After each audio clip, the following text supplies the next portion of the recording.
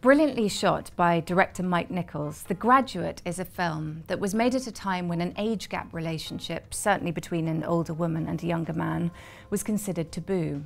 Cougars were most definitely wild animals, and toy boys were probably some sort of action men figures. Dustin Hoffman was perfectly cast as the jaw-droppingly handsome but naive Ben. Catherine Ross was demure as Elaine, but it is Anne Bancroft who steals the show with the role of a lifetime that cemented her in film history.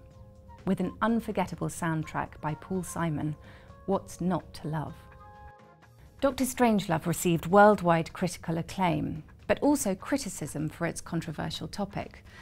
The Strangelove story, although now familiar, what if a crazy American general orders an air attack on Russia by his own volition and starts World War III, was a pretty daring piece of filmmaking for Stanley Kubrick in 1964. The film can sometimes make uncomfortable watching, but it is a movie landmark and everyone should see it. There are certain films that if you watch them for the very first time at the right age, have a capability to inspire and invigorate you. Dead Poets Society is definitely one of them. With Robin Williams cast as the English teacher whose only wish is to inspire his students, this film falls under the coming-of-age category.